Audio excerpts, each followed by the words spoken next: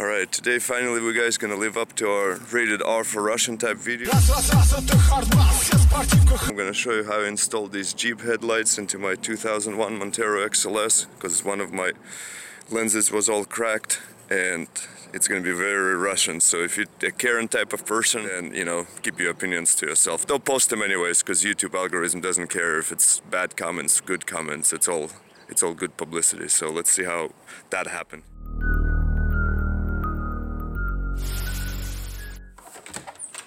Alright, the Montero is all looking good, parked out there in the shade, looking pretty. But look what we got over here. Alright, but never mind, I probably shouldn't do that on tape. Watch too many Criminal Minds. I gotta say, some of this Montero experience can be a little bit annoying at times, but it is a lot of fun messing around with it. I think I just haven't done it all my life. Oh, look at that. Hell yeah. Let's go bring it over. What's up, buddy? Oh, look at that. That would be badass. Alright, we're gonna go. I think I'm gonna go pull the Montero over by the garage, pop the door, and try to plug these in and see if they work. Because that's kind of our next deciding factor, eh? Let's hope, fingers crossed, this will work. Alright. I don't know if you can see, but they do work. Hell yeah. So it's a direct, just straight up plug-in. Oh man. Let me try to do the brights on, see how that looks. And that's with the brights on, so all of them on. Damn, that's exciting as hell. Just goes right in, and that is direct connection. And I have these two, which I'm not sure what they are. I'll see if this thing has instructions or something. Which I don't think this does. We'll figure it out. I mean, I got friends who know more about cars, way more than I do, so. But first step, we're in business, and the eBay just got the regular headlights back in stock for like 170 bucks, but at this point, I'm pretty sure we're committed, so we might as well finish this. Alright, so this is what's happening with my headlight. It's all cracked, and it's 40 bucks just to replace this one lens, so for 45, we're gonna be testing these Jeep headlights. Alright, so it's substantial. It's much darker now, basically. Why can't I say substantially, but let's try it. I can really barely see the Montero here. Alright, let there be light.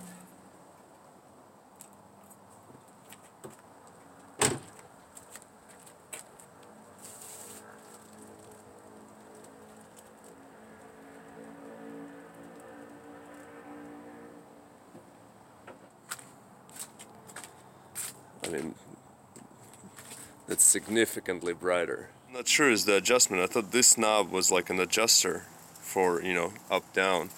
But it's just nothing really. It's some kind of a thing. Let me pull it off. It's just like a dust cap of some sort. Not sure what it does, so I gotta figure that out. We'll do some kind of something to adjust this with. But live and learn, we'll figure it out. Alright, so there's a Montero. There's a scientific measurements. My genius, flawless plan has a flaw. It's really bright out, so I can't see anything. So I can't test the throw. The good part is that this housing here is adjustable. However, I can't tell where it is. The good news is, since I'm learning on that, and I'm gonna video for you guys how to take this headlight apart. Fortunately, this one is still together, so that means I can pull this in the garage, be able to figure out the throws. So it might be even slightly off, but at least level-wise it'll be pretty close, because we'll want this one a little lower than that one. In the garage we can see just fine, so this one obviously is a little bit lower, which I actually don't think I'll mind too much. I'm gonna play around with the adjustment and see how high we can get, so I'll tape that one off and then leave this one alone. I'm gonna use a French technique called idiotique, where normally you'd go put in the oven, but I have to admit a thing, I've never used an oven in my life. And ours is kind of acting up, so. But we're just gonna heat gun it around and slowly pry it apart. Obviously it worked, because I took the other one apart. It's just much slower. But it's sunny and kind of nice, so we'll just go ahead and do it Russian style, you know, questionable ways.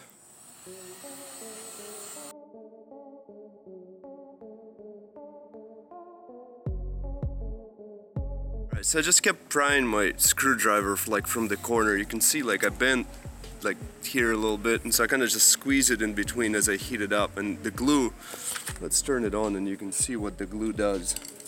So what I did actually in the first one, when I was doing it, I scooped some of that glue off from the corner, and so I got it, and then all I did was just turned on the heat gun and just saw what it was doing, and it basically like liquefies it after a while. And so you kind of get used to, but after 20 seconds or so it becomes very gooey. So, or you can just do it right and do it with an oven, but here I am.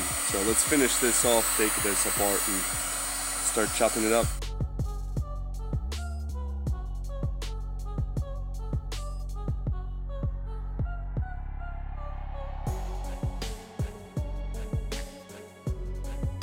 Hard part about this assembly here, other than if you're doing the whole heat gun and thing, is once you unscrew these two bolts, which are the adjustment bolts, this one sits pretty tightly.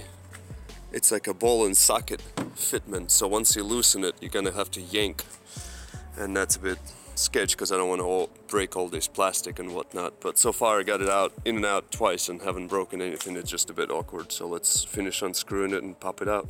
Alright, so this part is so far the most, not the hardest, but the trickiest. You have to fit the projector into the lens and then kind of try to figure out where it goes. So you'll need to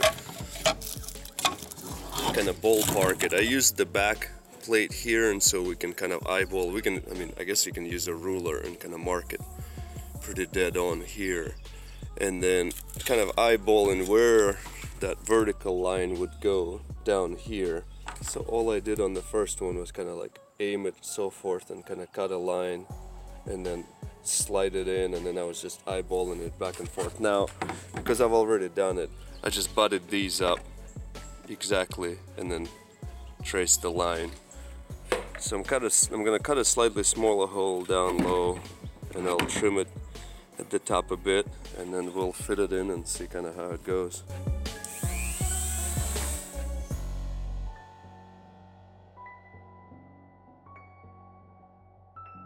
Alright, so that's a start. It does make quite a bit of white mess, white powder, so you do end up looking a bit like Tony Montana over here. But then we just brush all this dirt off, and then we'll test the headlight. I'm gonna go reposition the camera too, because it's kind of janky, and probably move the table so I don't make too much of this dust fly inside here. And I think that's it. It's pretty sturdy, doesn't wobble.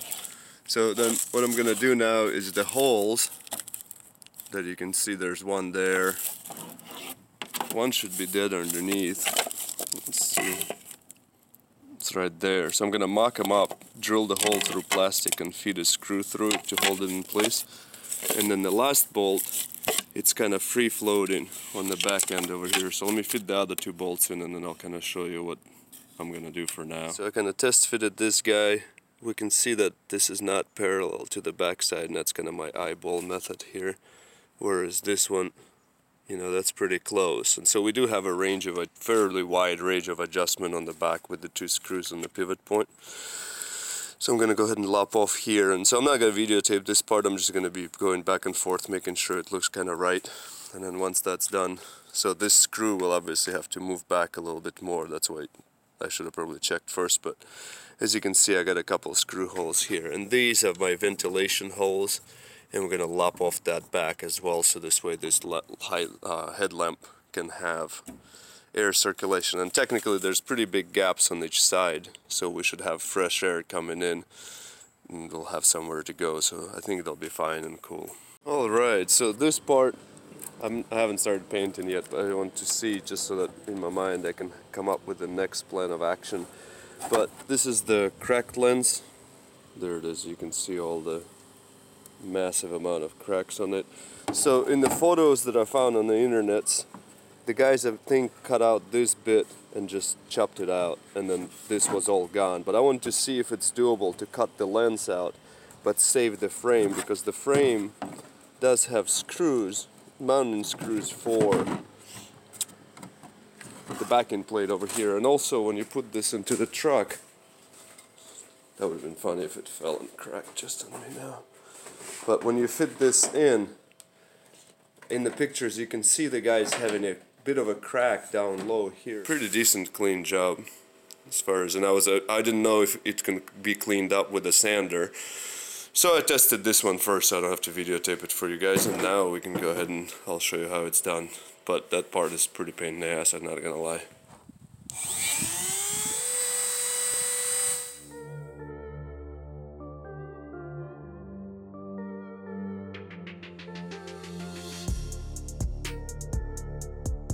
This is the cutoff discs I'm using, so I'm using this little guy to clean up some of the corners, and then this is the one that came with the kit. It's like a middle out of a bunch of cutoff discs. I bought it to cut the bumpers off, but I never used it, so finally we got it. And then this is just 180 grit to clean up all this stuff.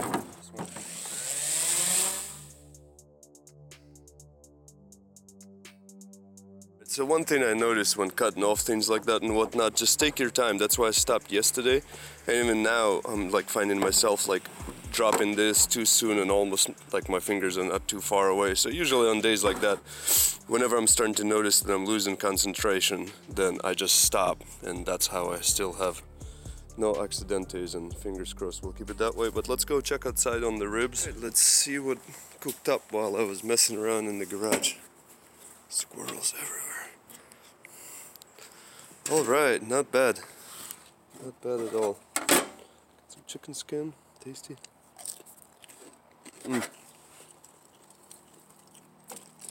Well, bones are showing, so hope you guys had a great Thanksgiving.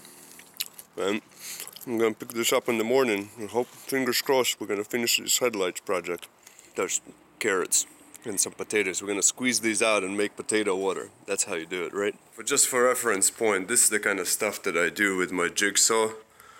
So dremeling, tight lines and so forth wasn't too bad, but if you're not used to it, it'll probably be pretty tricky. Though that's where I started, and that's where we are. So it's doable.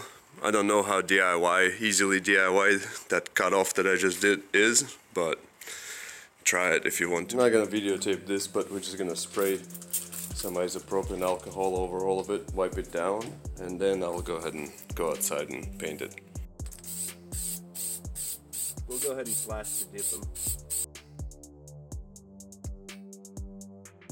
Alright, so I'm gonna go ahead and paint these. I taped off the corners, cut it all with the little razor blade. So we're gonna paint these from the inside and outside. I decided to go with the regular paint because the plastic dip is running a risk of peeling up when I'm gonna take off the tape, whereas this should be okay, so let's do that.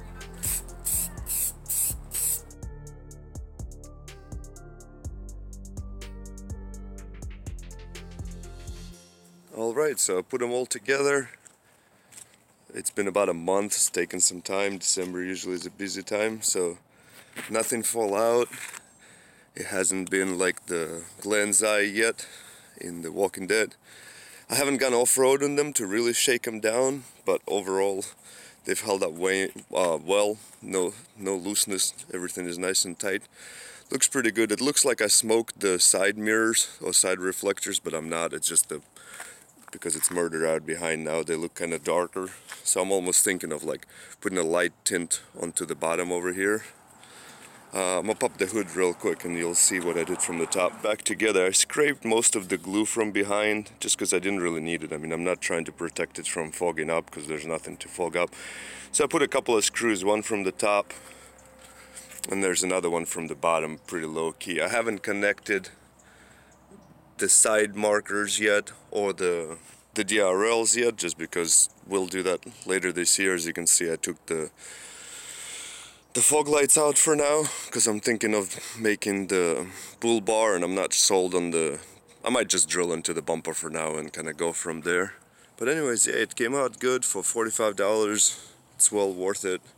I mean, yes, after I started this project, the new headlights became available online, but at that point it was too late, and everybody keeps asking how I did it, so here we go. If I was to do this again, I probably would have used these. I ordered them kind of after the fact, and by the time they showed up I was already deep into the cuttings, so what I would do in retrospect. I probably would have figured how to fit these in, because you can see like the brackets go flat, but you can bend them back pretty easy, so it would have been not too bad to push it inside the house and run the screw from like inside through, or even possibly a bolt through it, and then just tighten it up. So that might have not been the worst idea in the world. And I might in retrospect do it, because it'll actually push like the headlight a little more out. As you can see, it's pretty visible. And I like that I can see the entire of the DRL around, because on one of the photos I've seen it's kind of hidden and sunken in. And I did break something, I will fess up to it. So one of the days I was running a little late and I was like, I should probably not do this today, and I decided to a little bit aggressively pop that housing out, and I cracked it, so then I had to epoxy the hell out of it. But overall it's nice and clean. The only kind of janky thing you can see is that there's that wire that I was talking about that I used to hang all my signs from. You can't really see it here because it's way deep. But overall I'm quite happy with it. We'll see off-roading wise how it'll hold up. I'll probably mention some future videos and we'll kind of see, but so far so good. And next up we will be talking about the muffler, because I finally got rid of that and my cat. But I got a bit of an exhaust leak from the new Y pipe with the new cats there, and we installed. That was a pain in the butt, so I got to take it to the shop. Let's see the throw and then the brights. So they're a bit brighter than the stocks, and it seems like the throw is pretty okay. I think this headlight is a little bit turned in, so I might fix around with that. But it seems alright, it works pretty well. Nobody flashed me yet, so works alright. For $45 I'm quite happy with it. And I don't know if it was like a daily where I'd be driving a lot, especially at night, something to consider, but for now it's not too bad. Listen to that. Yeah, not a good sound. So we'll fix the noise and then we'll have a video of Montero gets new muffler. So I parked back at my house. Let's see it on a neighbor's house. So you can see like this is the two lights from this one, and the other two are kind of coming in a little bit, so I think I need to pull that headlight out a tad. And there's the brights. So it works, I can see, and I'm quite happy with that. It's good enough for now.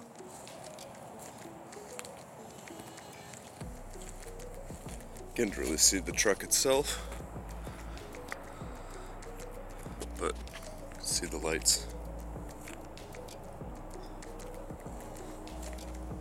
But anyways, hopefully that helps. If you got any questions, just ask away and I'll help. But this is the Russian version of doing the Jeep headlights in the 2001. Great success, and I'll see you next time.